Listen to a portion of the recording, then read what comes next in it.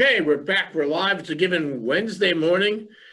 We've heard from Trump Week, which was really terrific just now, you guys. Congratulations. That was a very nice show. I really enjoyed that. I learned from it. And now we're going to do the follow-up, Coronaville. Coronaville, what's next? And, you know, of course, it's about Trump, but it's also a look ahead, and it's a look at the disease. That's what we're going to talk about. That's what we always talk about. Before we begin that, though, and we have Winston, we have Stephanie, we have Cynthia. Before we begin that, we're going to talk about freedom of the press for a minute in these difficult COVID times. And Winston, you had a story that is absolutely worth telling. Would you tell your story about what, Alamo Park? Well, yeah, I mean, we're seeing this in the media that the freedom of the press is at risk right now. We're seeing this in our state in general when you have these basically government secrecy laws where we can't get access to meetings. These are important meetings. They're police commissions. Their heart money's being spent. They're whatever it is, from the mundane to the important. Public has a right to accountability and transparency in our government. That is fundamental to our nation. The media is critical to all of this, as we know from the beginning of this country. Talk about what happened in Alamo Park. Well, you know, in Alamo Park, there was a lady down there, June James, and she was down there documenting what had happened to the trees being cut down at Magic Island. And right or wrong, whether you agree with her positions or not, she's filming from her camera, and she is told that she has to leave the park because she's not doing one of the permitted activities in the park, which is, she says to the police officer, I have a show on Olelo. I am with the free media. I think is what the word that she used, free media show on Olelo, and called Community Matters, I think is the name of her show. And I am just here to show what the city has done, taking down these trees.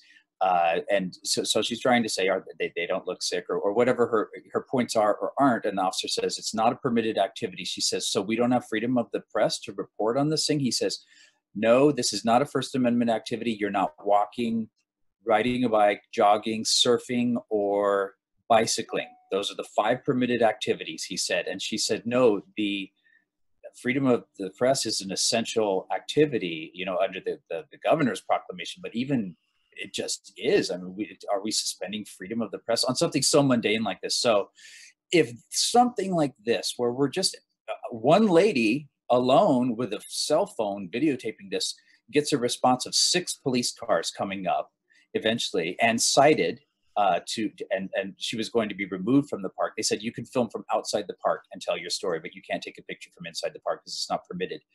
This is a basic issue because what else, you wonder if that's being hidden. What are the other really important, well, that's important news, but what about really important things like police commissions or you know, what's going on with heart or any other stories? Well, let's dwell on what happened first. Stephanie, what's your reaction? Well, I'm just running through my schema here. I don't know the law on that, but I question whether she's prohibited from taking pictures from inside the park. Okay, Cynthia, what's your reaction? I thought it was outrageous. I saw it on Hawaii News Now this week and was just shocked that they could do that. I didn't think they could. Well, from the beginning, media has been an essential activity. Exactly. And the cop didn't know. He didn't know. He was not informed. He was dead wrong. And he was dead wrong on a constitutional level and on the level of the order that was issued by the governor. Mm-hmm. So I blame the cop. I blame HPD. I blame the chief of police. And I blame the governor for not making it clear. It is fantastic that she was stopped. And it is even more fantastic that she was fined $5,000 for that. Well, and I think the press ought to make a huge big stink about this.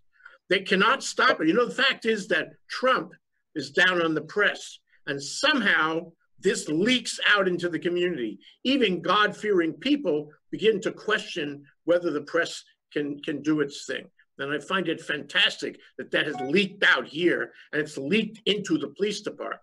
That's what I find. What do you think? What's your opinion on this, Winston? Yeah, of course. We have a right as citizens to report on the activities of our government. This was not state secrets. This was a citizen, regardless of whatever she's affiliated with, No, but saying she's a media person. She a identified media, herself as she such. was self-proclaimed media person, has a show on Olelo. But even if she didn't have a show on Olelo, what if she was just wanted to film what this as a citizen? That's These another tractor question. That may not be an essential activity, and it may not. Yeah, and right, media is, and so this was the police officer was referring to the proclamation from the mayor, not the governor. But of course, we live under the state, which has a law that says press is an essential activity, and so yeah, it's a failure to not have this be taught that the media is allowed to do this. I don't think it should end here. I think that whoever is protecting the media, the members of the media, counsel for the media, ought to make an ongoing stink about this, so it never ever happens again in our state. It's really way below the standard of our constitutional appreciation. But that's just in my humble opinion. We'll hear more about this. Let's go to the case in chief. The case in chief here in Coronaville, what's next, is really the teeter-totter issue of whether we care about people dying or we care about resurrecting the economy at the expense of people dying. So let's see. Stephanie, can you bring us current on how this week went in that regard? Well, it's a little cognitive dissonance for this week because of the contrast between the numbers of increasing cases in the United States that is available to see if they take out the New York data, which accounts for about 1/3 of all of our data. But if you look at that curve without the U.S. curve without the New York data, it's increasing. It's right as in rising a line, and then to have so many states opened at the same time that this, especially in the rural areas where they're doing some of this opening, the cases are rising. So we're almost sowing in the seeds for that second wave. Yeah, Cynthia, what do you think? Where are we on this? Well, I have a quote from Bill de Blasio, the mayor of New York City, and he's talking about Trump, and he said he handed billions to airlines but leaves out America's cities and states that are the real drivers of the economy. So we're going to need to cut our budgets. So that's police, fire, nurses, teachers. So these are the budgets that are going to be cut. So if we have another surge going forward, like we are told by all the scientists we are going to have as we go back, that the states are going to have to make budget cuts, and the people that are going to get cut the most are the people we need the most. Yeah, Winston, what about this cognitive dissonance that Stephanie talks about? There was a program, a particularly interesting segment by Rachel Maddow this week, where she did research on all the meatpacking plants in rural areas in the Midwest, and she found hundreds and hundreds of cases that had sprung to life in these Midwestern meatpacking plants. But the same authorities, around those plants and those communities were telling people they had to go back to work. One governor, I can't remember the state, he said, if you don't go back to work and if you stay home, we're going to cut off your employment benefits, your unemployment benefits. It was extraordinary that Trump's, his name should be erased, Trump's, instruction on this is so confused that you can take it either way. And the gestalt of it is you force people to go back up to work in a meatpacking plant where most of the people there have coronavirus. What kind of a thing is that? Anyway, I just add that as fuel to the fire. Where are we on this? Is it rational what's happening? It's not rational. You got people that want to go back to work that need a paycheck. This is where the government can step in and say, you are going to get a universal basic income for a while if you don't have one right now. So you can stay floated until we get this thing under control, rather than saying, we're opening up the mall, come shop at Gucci, Prada, Chanel. I mean, who's going to go out, number one? But if they do, and I know people want to get out, they're going stir crazy, but do you want to go into an environment where half your coworkers are sick with a very deadly disease, and you don't know if it's going to be you or that you're bringing it home to your kids or your parents? or anybody else for that matter. And right now we have a handle on it. Lucky we live Hawaii to keep the borders closed, mandatory testing for anyone Do who we wants to have a come here. handle? I want to question that. Do we have a handle? These We- meatpacking plants are going crazy with cases, and rural areas are catching what New York seems to have flattened. Rural areas are if you look at the curves side by side, the rural areas are going sky high. Do we have a handle on it? Come back in 2 weeks and you're going to see, and 3 weeks, you're going to see mass cases from what we can understand in those same very areas. People, you know, they in this case, they're going to do what they're going to do. But here in Hawaii, since we have so few cases, I'd say we're lucky here. Don't allow anyone in who's not tested. You notice what the governor did, to your point about shopping centers. First thing he says is we're going to open up the shopping center. I mean, I say centers because Ala Moana is all shopping centers rolled into one. That's the first thing he says. It wasn't 24 hours where he said, well, we're going to hold up on that for a little bit. I think he must have watched the Rachel Maddow show. But you know, the reality is that going to the shopping center exposes you to any number of people, local or otherwise, who are the silent carriers. And then you go home and you hug your wife, whatever. Okay, before you know it, we have an exponential expansion.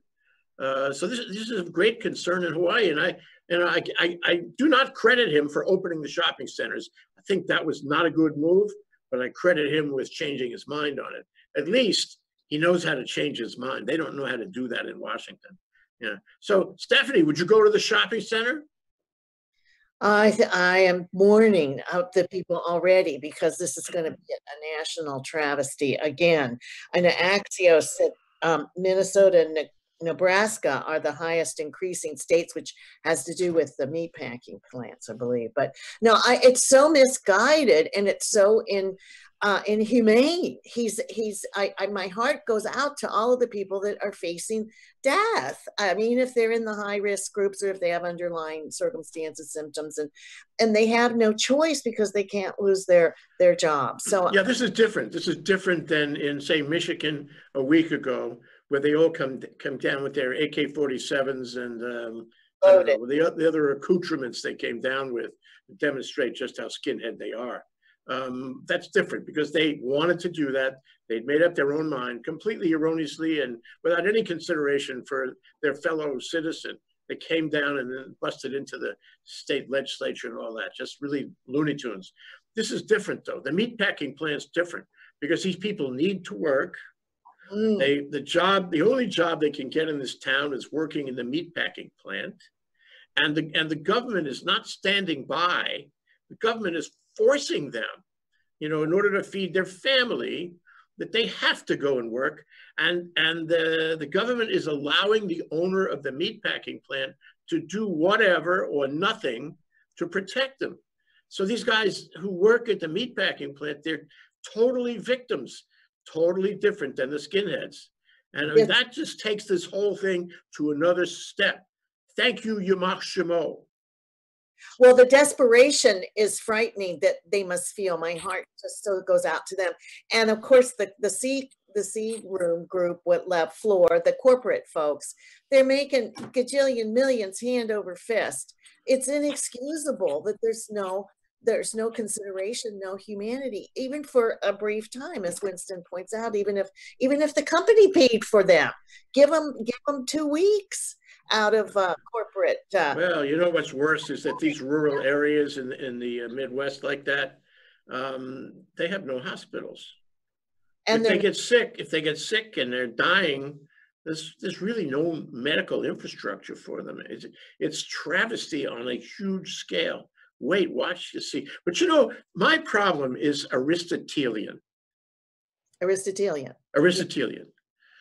problem is, you know, you promise that testing will be available. You promise that masks will be available. You issue this kind of vague order about social distancing. And then, before you do any of that, in fact, at the same time, you withdraw all of that so that everybody's confused about whether to do it. Then you say, Okay, you guys, you have to go back. So my question to you, Cynthia, is what happened? What happened to the masks? What happened to the testing? What happened to these people who are walking the streets now? By the way, it leaks out in Honolulu. I took a ride with my wife. We had to go somewhere on Friday after the last, Coronaville show. And we got in traffic jams, a number of traffic jams here. So it leaks out from Washington. And here in Hawaii, even, people are not taking this seriously. But what my problem is the Aristotelian one. If you say you're going to try to solve the health problem, and here's the steps, and then you don't do that, and then you say, everybody back to work, let's reopen the economy. You have the fallacy of the inverted middle. You remember that, Winston, right?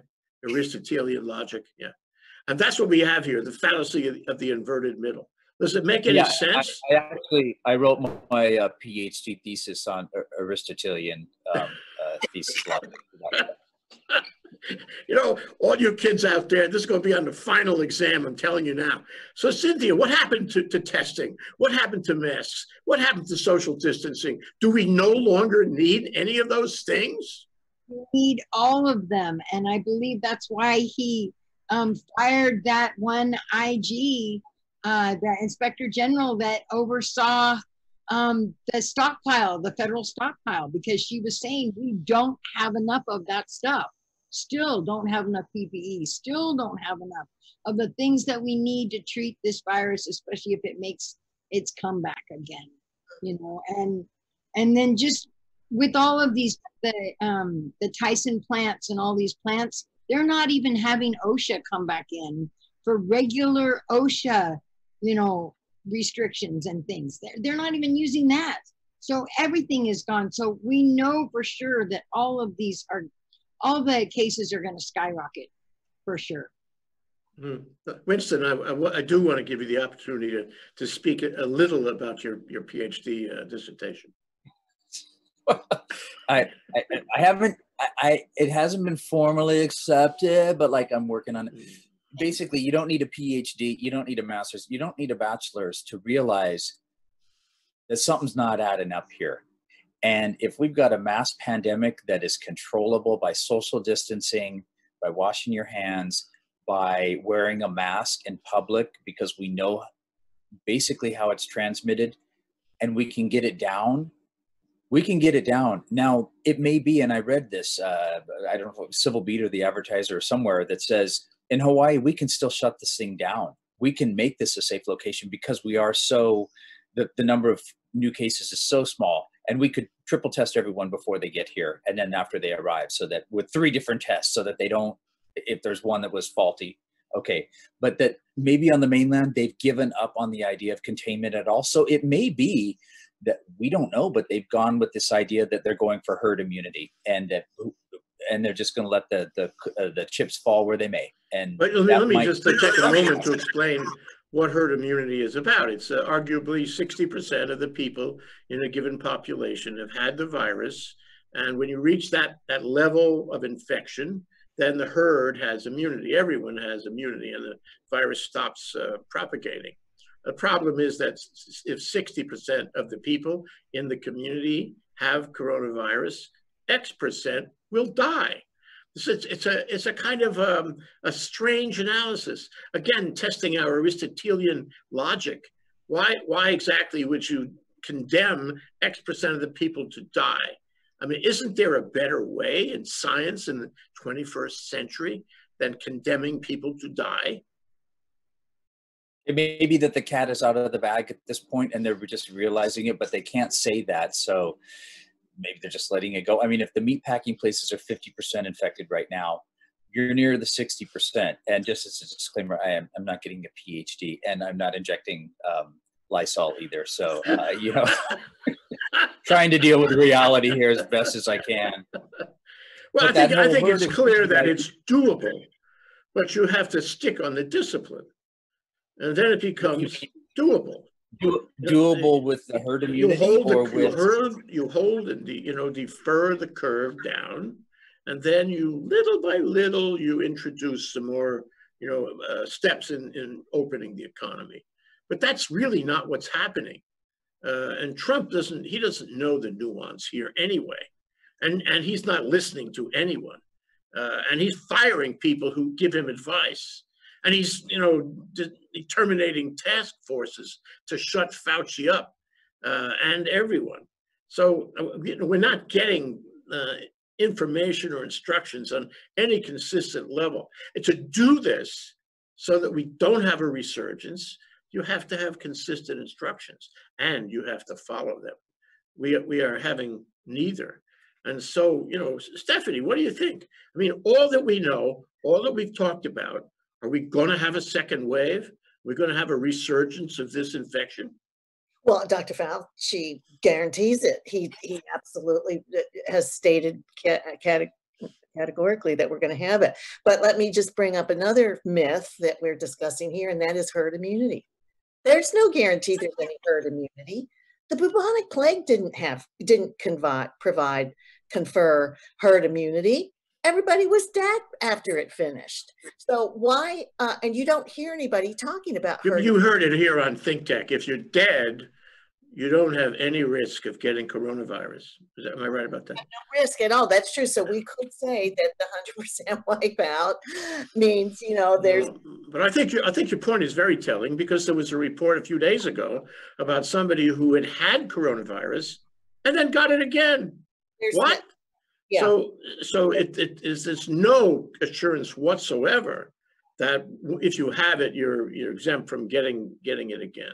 I think it is body studies that are trying to take a look at this, but I think that they are not talking about it because everybody is thinking about herd immunity, whereas we have no basis upon which to believe. Yeah, thank you for that. So Stephanie, Cynthia, what does it look like if we get a second wave, a resurgence? What is it going to be? Because, it's like we've been there, done that.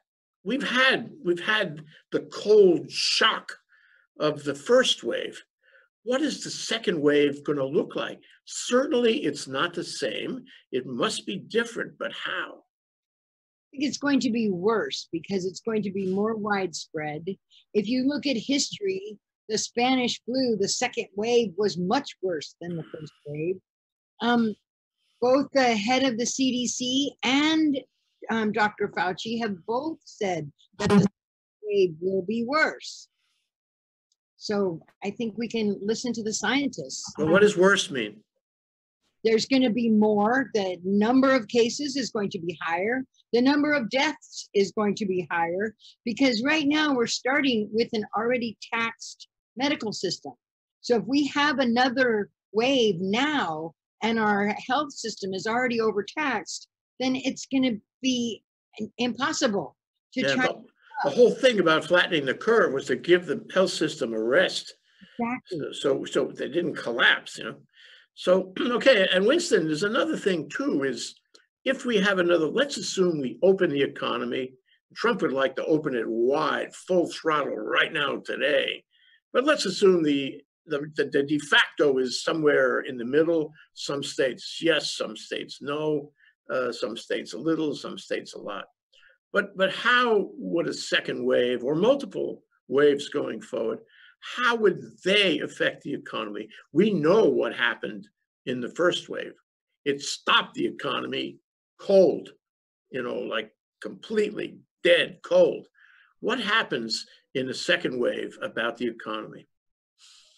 It's hard to say. I mean, just imagining that. That's why when I'm looking at, I really think I'm become Hawaii centric because we have control over it. Queen's Hospital dismantled their COVID tent out in front of the emergency room today or yesterday because we got a handle on it here. We need. Is it a permanent condition? Are you making some sort of assumption that in a second wave we would continue to have a handle on it?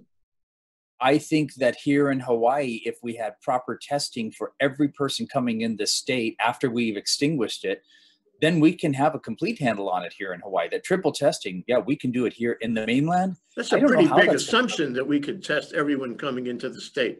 If you wanted to get a test right now today, you would have a big time getting it because you're not demonstrating any symptoms.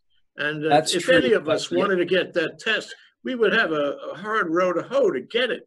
So that is true. I'm unconvinced that we could nail everybody coming into the state with a test. I'm also Well, with a unconvinced little that we bit- could turn them back. I'm unconvinced that we could make them sit in a room for two weeks, and that we have the police force. Remember the police force? We talked about that earlier. And that we have the police force to force them to stay in the room for 2 weeks, right? Well, So that's I an will- assumption no, that we have to question, okay? I see that, Jay, but you know, I mean, the huge majority of our police officers, and even the one in that case, I think if they're not given instructions on what they're supposed to do, that's what happens. So, but the huge majority of them are helping us to live by the law, and so they deserve our respect, and yet, you know, they also need to know that it's a free speech zone. But I think that they're well within their rights to say, we have a pandemic situation. If you are coming in the state, you will be quarantined. You will be tested before you get here. You will be tested after you get here, and you must comply with the laws of our state. And that's it. And you don't get a choice. If you want to come to Hawaii, that's it. You can't prevent people perhaps from coming here at all, but I think we could very easily shut this down here. My main concern, though, is in the mainland. It reminds me of the movie Brazil. Do you remember that, where Catherine Hellman, I think she's sitting there having coffee and there's bombs going off all around, and it's just a natural thing because there's so many, it's just what the situation is, but they continue drinking tea and having cake. And I wonder if it's going to be something like that, that they just say, oh, well, you know, it just happened, and, you know, an entire nursing home got wiped out here, and, you know, everybody died, but it's okay. We're going to go to you know, Gucci and buy our watches. I don't know. That's what I'm imagining. That's what Well, let me take a page out of Tim Apicella's book and ask you guys, you know, and this is an impossible question. I apologize in advance. So what can we expect? What next in the next week or two here on Coronaville? What is going to happen? Stephanie, go first. I like Winston's viewpoints now, because I think we are coming down. We're not the fastest one on Axios. Who's coming down? Arkansas and Arizona are way down, and might had something to do with him going out there. But anyway, but Hawaii is still a little hot, still decreasing. But we have such small numbers to begin with, so I'm thinking that we're going to continue to decrease, and that traffic's picking up. I really think that was such a good example, Jay. Yeah, I was amazed. There are people on the roads again. We're getting back. So people are believing in this, I think. So we are having a reaction much like the mainland, but ours is based on at least data trends, and theirs isn't, okay? So hopefully what we're seeing is based on the population doing data trends too and listening to those on the TV. But Ige or the mayor, people are going to have to come out and give some more direction if this starts, you know, to pick up in cases. I mean, we're still, we never got down to no cases. We're on 1 case a day, but they're usually oldsters or people that went to the hospital, imagine, got it in the hospital, you know. Okay, well now you, Cynthia, what do you see for the next week or so? Well, I think I kind of agree with Winston and Stephanie that it's different for us here in Hawaii because we are isolated and able to self-isolate in ways that people on the mainland are not able to. So I think it's going to be different in different places. We've got those meat packing plants that are just going crazy still. There's no end in sight to those guys, and they're going to start to, you know, spread out into the community. We're just going to start to see numbers skyrocket is what I think we're going to see. Okay, Winston, you know, we already know how you feel. And, you know, vis-a-vis Hawaii, we have, you know, two of your co-hosts here agree with you. So I wouldn't argue that, and I wouldn't repeat it. But what do you think about the country in the next week or two? What do you think about the world? Take a minute and tell us. You know what? It's hard to say. Every week brings such new revelations. The shocking things are these folks, you know, going into stores and wiping their noses on people that when they tell them they have to wear a mask. I mean, what happened to a nation of sociopaths and psychopaths? But that said, there's so many other positive things of people springing up and helping all across the board. We see it. It comes into my emails every day. people are stepping up. They're doing the right thing. In Hawaii, we're wearing our masks. If you're not, you're a pariah or a lunatic, and you will wear, you have to wear your mask. Everybody is. So it's a great week to become a vegetarian. If you don't know how, Google it. How do I become a vegetarian, and what's the benefit behind it? You know, it's a good week to do that, because you're going to save the planet and save yourself and save some poor meat packer who can now go into work in, you know, biotech or something. But hopefully people will gain some sense about how they comport themselves nationally, locally. Certainly we're already doing it, but nationally, maybe they, even if they have more freedom to go out and do something, they will still realize, hey, this is dangerous. Let's take precautions. Let's do all we can to protect ourselves, our loved ones, and our society in general. And I think people are stepping up. The outliers are hopefully going to remain that way. And, you know, let's remain optimistic as best as we can, and keep our borders closed in Hawaii as best as we can, until we figure out a best way to keep the virus out and keep our people safe. Okay, Winston, you know, you are an optimistic person. I think we have achieved that profile for you here. And I'm going to remind you of your optimism next week. Maybe the others on the show will help me do that. Okay, that's Winston Welch, Stephanie Dalton, Cynthia Sinclair. Thank you so much. We greatly appreciate your contribution to this critically important discussion. Aloha.